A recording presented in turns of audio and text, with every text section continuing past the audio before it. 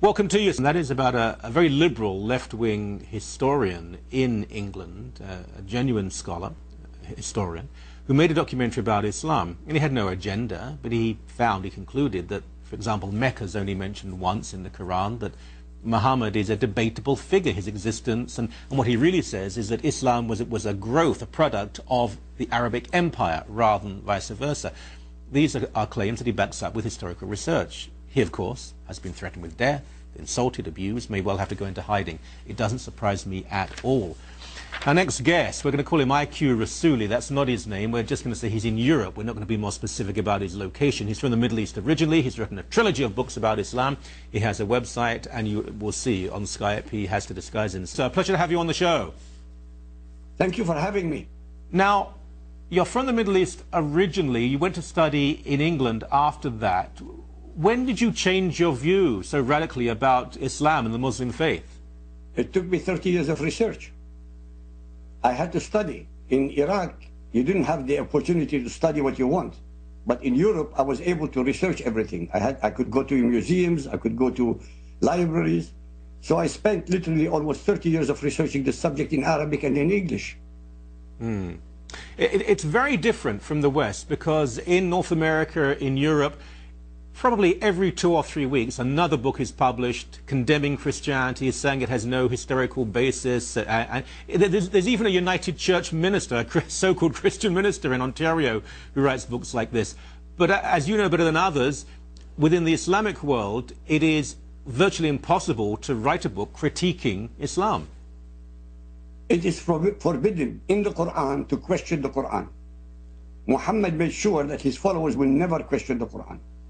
And they haven't questioned it for 1400 years. And the people who did question it, in fact, were either murdered or put in prison.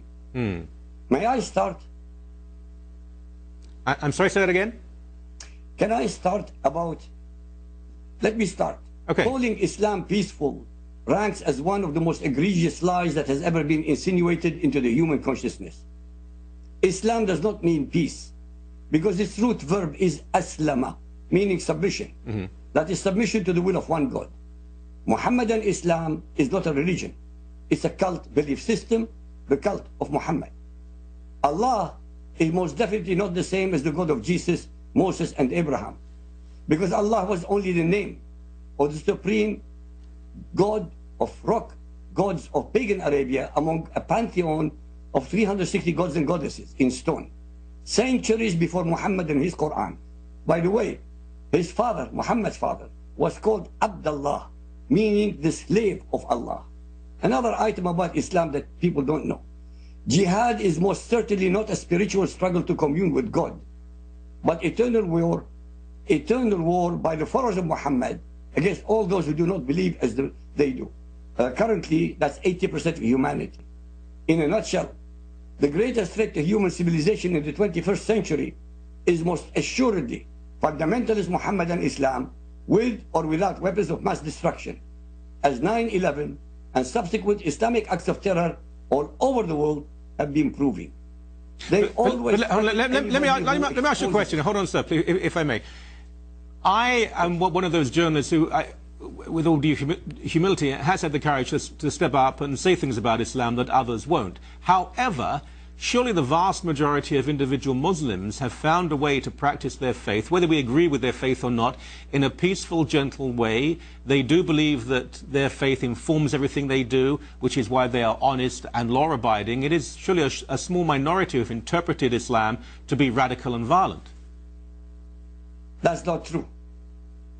Anybody who wears a hijab, any female who wears a hijab, any human being who says he's a Muslim must abide by Sharia.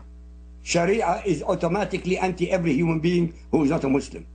Those who are not strapping bombs on themselves are only being in the minority. Look, in Europe, when the Muslim population became nearly 10%, they have demanded Sharia. In many cities in Europe today, citizens of the countries of Europe cannot go into the Muslim areas. The police cannot go. The ambulances cannot go. They are run by the so-called radical Muslims. There is no such thing as a radical Muslim, Mr. Corey. Sharia is hate-mongering, war-mongering, misogynist, racist, vile, and is totally ungodly. I know what I'm saying sounds outrageous. Right. No. Hey, I'm allowing you to say it, but I also have to question you. There are areas of Europe that are non-Muslim where the police, when they do go in, will only go in twos and threes as well. It has nothing to do with religion. It has to do with social breakdown and drugs and gangs. Yeah, but that's not true. Because how could they have a Muslim entity in a state which is Christian? I want to know. Where do you find a Christian in any Muslim country who is equal to the Muslims? Mm-hmm. They are murdering Christians in my country. I come from Iraq. Mm. In 2003, we had 1.25 million Christians. Today, as we speak, there are only 200,000. The Copts of Egypt are being exterminated, literally exterminated. If not exterminated, they are forced to leave. Okay, but let me ask you a question. Hold on. Let me ask you a question here. I agree with you completely that the purge of Christianity, the pogroms, what is happening in Iraq and Syria and Egypt and Pakistan, without doubt. However, some may say to you, look, under Assad, under Saddam Hussein, Christians were protected and lived lives of equality. When the United States and their and opened the doors to all of the fundamentalists who then declared war on Christians. So whose fault is that? Not at all. Christianity has been under death and destruction for 1400 years. You know, some people, many Christians say to me, what about the Crusades? Those people who ask this question must be really very stupid people, because the Crusades were the result of 350 years of jihad. I agree. I agree. I wrote an entire chapter about it in one of my books. I agree with that. Let me ask you, because we'll have you back on the show at some point, but let me ask you this to conclude. Are you threatened? Are people warning you about your future, about your safety? Of course. You should read the emails that I receive. I get 95%, God bless you. Yeah. I get 5%, we shall murder you. Every single one of them from a Muslim. Mm. I get, you know, I mean it, 95% support from Hindus, Buddhists, Christians, Jews. The only threats I get are from Muslims, and all I ask from them is to prove me wrong. Mm-hmm. Mr. Korean, I have over $1 million being to disprove me. 4 years later, not a penny has been taken. All right. Well, hey, we should exchange emails at some point, because I can do a bit better in that I can include as well, very angry teachers, radical gays, the father. Anyway, listen, a pleasure. I'm sure we'll have a few emails and comments after this interview, but that's not going to stop me or shut me up. Thank you so very much indeed. God bless you. Thank you very much, sir. Bye. Thank you, Rassooli, for exposing the roots of Islam did not continue from Yahweh God of Israel. By the end of this video clip, everyone should comprehend that Islam does not qualify to be called the religion of truth nor the religion of peace, for the following reasons. 1. Nowhere in the Quran is there an association between Angel Gabriel and Allah, from the mouth of Angel Gabriel to Muhammad saying, "I'm Gabriel sent by Allah your God."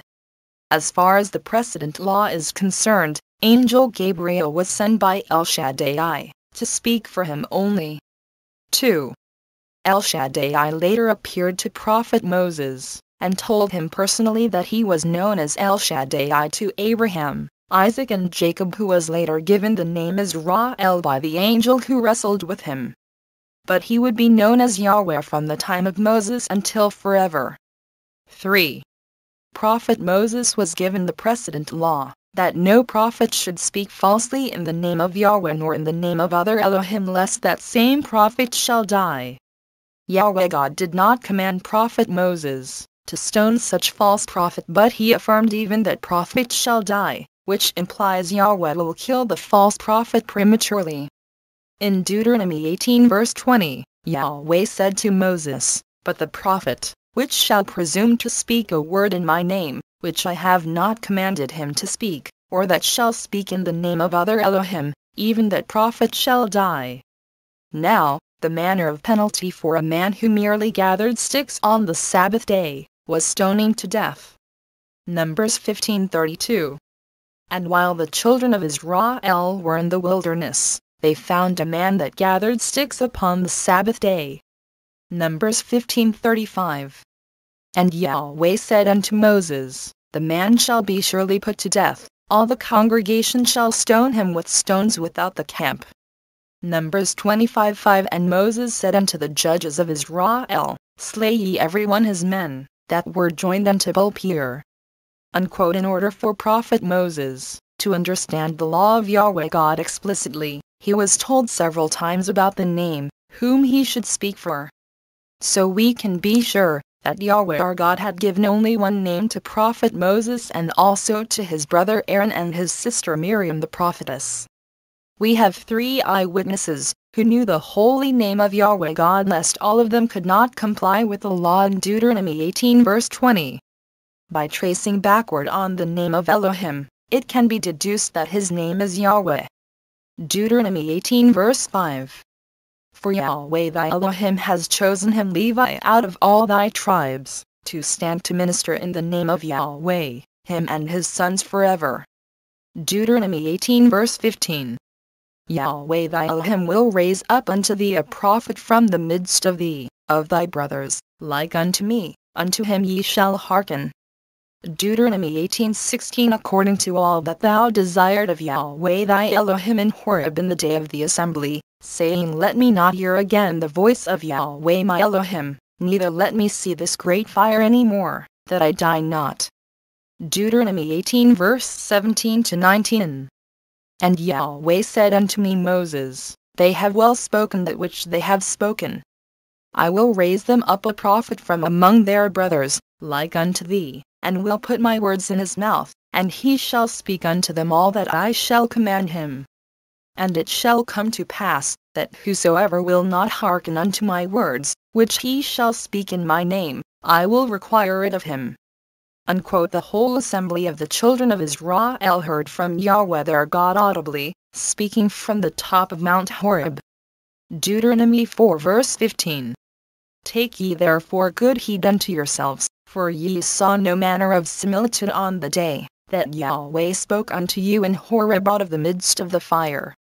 According to the Shia Muslim tradition, the Najran Christians sent a deputation to Medina in 632 AD in 10th year of Hijrah or migration from Mecca to Medina, to find out what kind of Jesus Christ that he was preaching.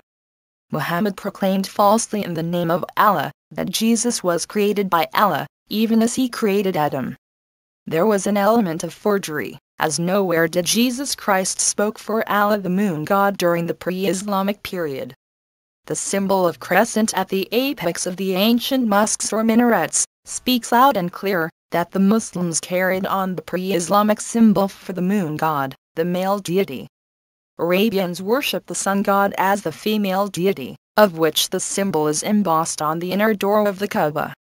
Even as the cross of Jesus Christ speaks for the key message that he preached to his followers, the crescent carries the key message that Allah, whom Muhammad preached as his God. Muhammad profaned the name of Yahweh by replacing it with Allah, which I swear, Jesus Christ never spoke for Allah, because the name of God is carried by the word Israel. The word El means El Shaddai or God Almighty. But Al means the article the, and Elah means God. Hence Allah means the God, is not synonymous to El Shaddai, which is found in the word Israel. In Quran 61 verse 6, Muhammad recited, And remember, Jesus, the son of Mary, said, O children of Israel, I am the messenger of Allah sent to you, confirming the law which came before me, and giving glad tidings of a messenger to come after me, whose name shall be Ahmad. Unquote. Muhammad was very evil to put the words Allah and Ahmad into the mouth of Jesus Christ, in order to lend credibility to his claim, as the final prophet of Allah. This method does not work for Muhammad, because his forefather was not a custodian of Holy Scripture, by his own confession in Quran Sabbath 34 verse 44. The Hebrews have the unbroken chain as the custodians of the Holy Scripture, since the time of Noah, who taught Abraham about the way of El Shaddai. By a simple analogy, the owners of the parcel of land will be issued the land title, and only the named persons are the inheritors of the land. Yahweh God personally spoke to Moses, that he was the God of his father Amram and of his forefathers by name. In Exodus 3 verse 6, moreover he Yahweh said, I am the Elohim of thy father, the Elohim of Abraham, the Elohim of Isaac, and the Elohim of Jacob. And Moses hid his face, for he was afraid to look upon Elohim, Unquote. It is a historical fact that Yahweh did not say that he was the God of Ishmael but the God of his brother Isaac and of his grandson Jacob, later known as Israel until today. If Ishmael was the forefather of Muhammad, the Arabs should have kept the same copy of the Holy Scripture since the time of Abraham and not until Muhammad came along, as told in Quran Surah 34 verse 44. It is a common practice for the sale and purchase agreement signed between the sellers and the buyers of the residential building to be duly named in the agreement. And every original copy of the agreement will be witnessed by the Commissioner of Oath, and then each copy will be given to the sellers and buyers for custody. The fact that the forefathers of Muhammad were not custodians of the agreement or covenant proves that Muhammad could not inherit any rights to the prophethood nor the Holy Scripture of the Hebrews. This particular fact is extremely important for determining whether or not Muhammad was a legal inheritor of the covenant, as required of him in Quran Al-Imran 3 verse 81. In Deuteronomy 4 verse 2, Moses told the Israelites, "Ye shall not add unto the word which I command you, neither shall ye diminish aught from it, that ye may keep the commandments of Yahweh your Elohim which I command you." In Deuteronomy 12 verse 32, Moses reminded the Israelites, "What things soever I command you, observe to do it, thou shalt not add thereto, nor diminish from it." Unquote. Quran did not come from Yahweh God but by the concoction of Muhammad, who plagiarized the histories from the scripture of the Hebrews. The Holy Scripture of the Hebrews bears the copyright of Yahweh God in terms of the modern context, and nothing in the scripture could be reproduced by adding or subtracting the commandments through plagiarism. In short, the copyright terms are spelt in the law of Yahweh God, that the name of Ishmael could not be added into the genealogy of the Hebrew prophets nor the non-Hebrew line of prophets. This copyright term spelt the doom of Muhammad as one of the false prophets in the last days. Muhammad died within 3 months of false proclamation that Jesus Christ was created by Allah in Quran Al-Imran 3 verse 59. This sin was unpardonable, as there is no provision of pardoning in Deuteronomy 18 verse 20. Quran Surah 34 verse 44. Al-Qasas 28 verse 46 and Hud 11 verse 49 collectively confirmed that no warner and no scripture were sent to the forefathers of Muhammad, prior to him, to build the Kaaba in Mecca. The Kaaba was built long before the Quran was first given to Muhammad in 610 AD, as a guidance from the practice of idolatry with the pagan goddesses such as Al-Lat, Al-Uzzah and Manat, which were once kept inside the Kaaba. Muhammad could never qualify to stand before Yahweh God Almighty, to ask forgiveness for his own sins and for the sins of his followers, because he broke the law of Yahweh for the priests by marrying the widows of his choice exceeding 4 wives. Leviticus 21 verse 13 to 14. And he priest shall take a wife in her virginity. A widow, or a divorced woman, or profane, or an harlot, these shall he not take, but he shall take a virgin of his own people to wife. Unquote. Muhammad took the Jewish widows, whom he killed their husbands through unlawful wars. Nowhere did Yahweh God tell Prophet Moses to enter Saudi Arabia to destroy the pagan Arabs, who built the Kaaba for idolatry. If Saudi Arabia was the promised land of Yahweh God for the children of Israel, we would see that Prophet Moses would have headed southward from Jordan to Mecca city instead of northward after Exodus from Egypt. Quran 47 verse 19, Muhammad recited, "Know, therefore, that there is no God but Allah, and ask forgiveness for thy fault, and for the men and women who believe, for Allah knows how ye move about and how ye dwell in your homes." Unquote. If Allah knew how Muhammad dwelt in his home with more than one surviving wife called polygyny, then it is clear that he was a habitual sinner by having multiple wives and concubines. Muhammad was not faultless or sinless, as he had to ask God for forgiveness for his sins.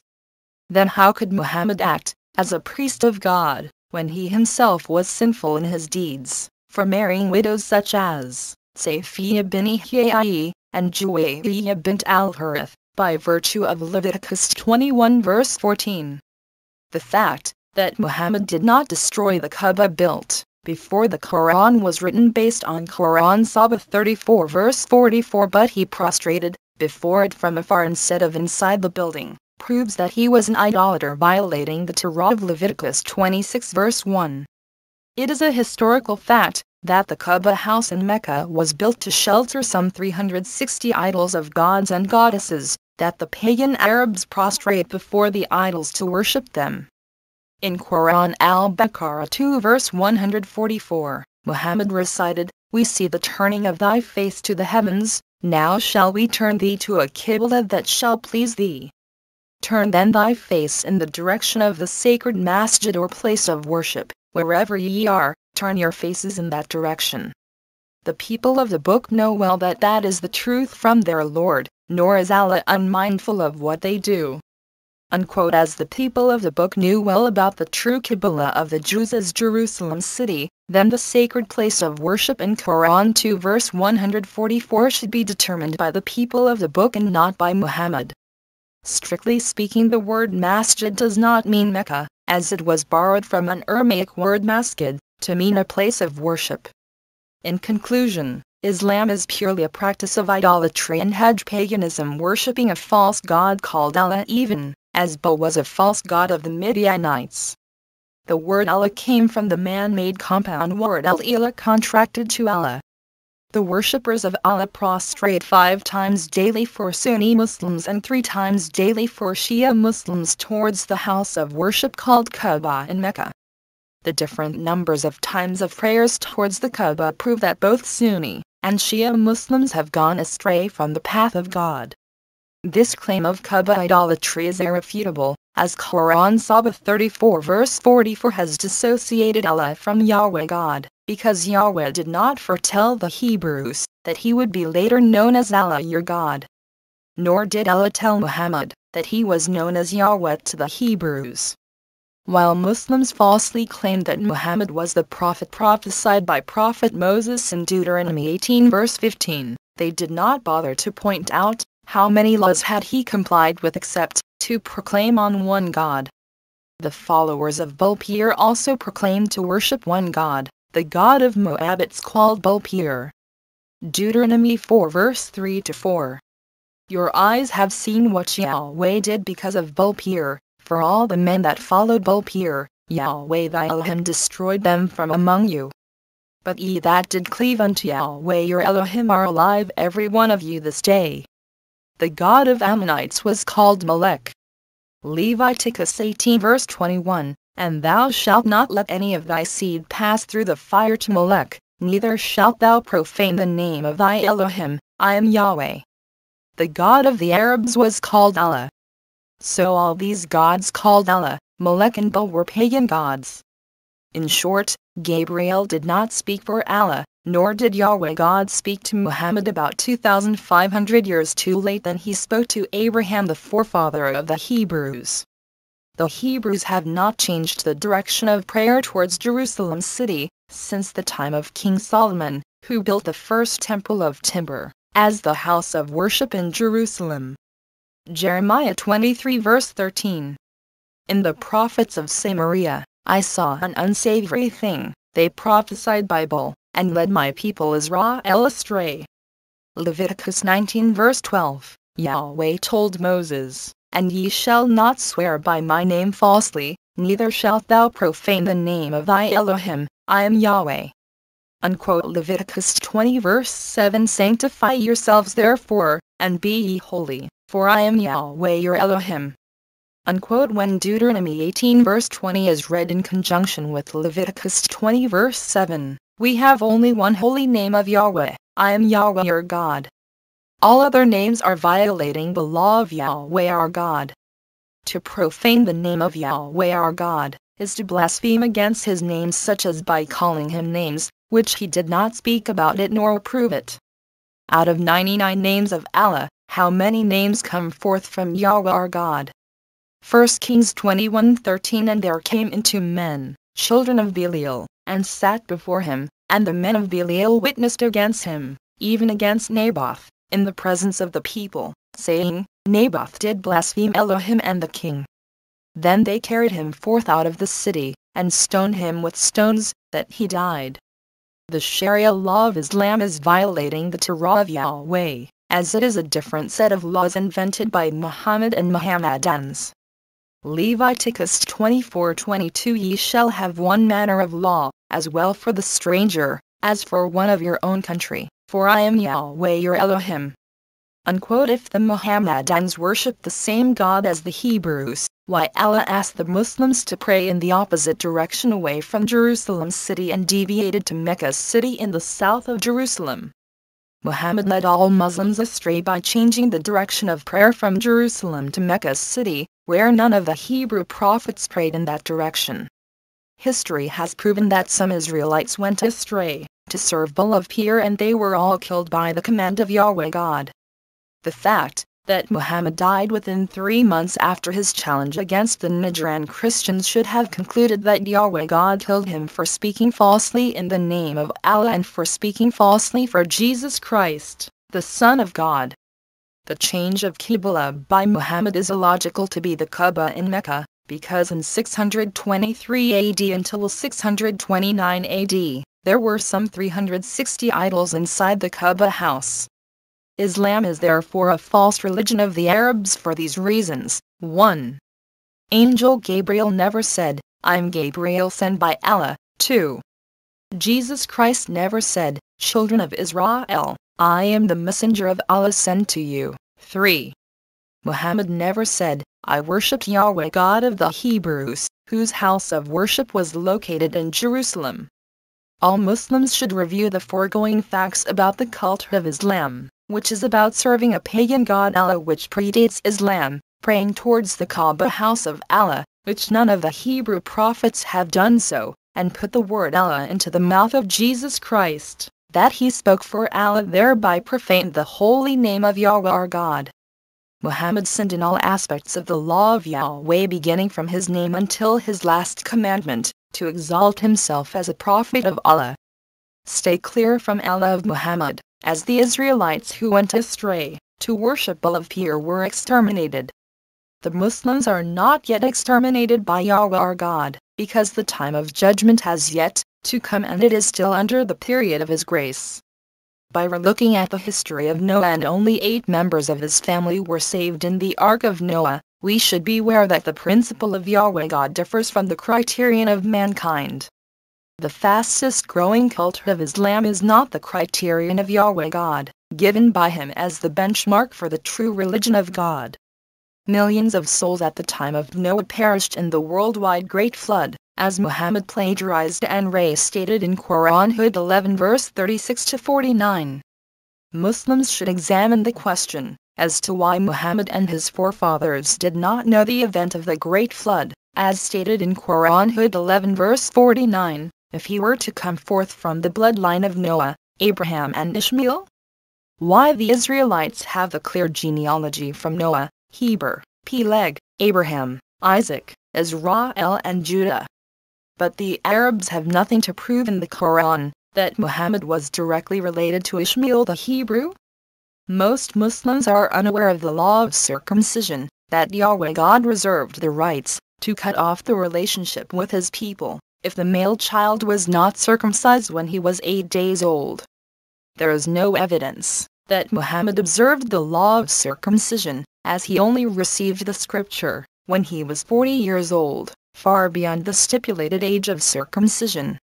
Ishmael was 13 years old and Abraham was 99 years old when the law of circumcision was enforced upon the family of Abraham. Muhammad could not inherit the promises of Yahweh for the children of Israel, because he was not circumcised when he was 8th day old from birth in order to fulfill the law of circumcision. Every Muslim should ask yourself, if Yahweh God could be persuaded to accept Muhammad as his prophet, when he did not even comply with his commandment on circumcision so as to enter into the family of Abraham? Shalom.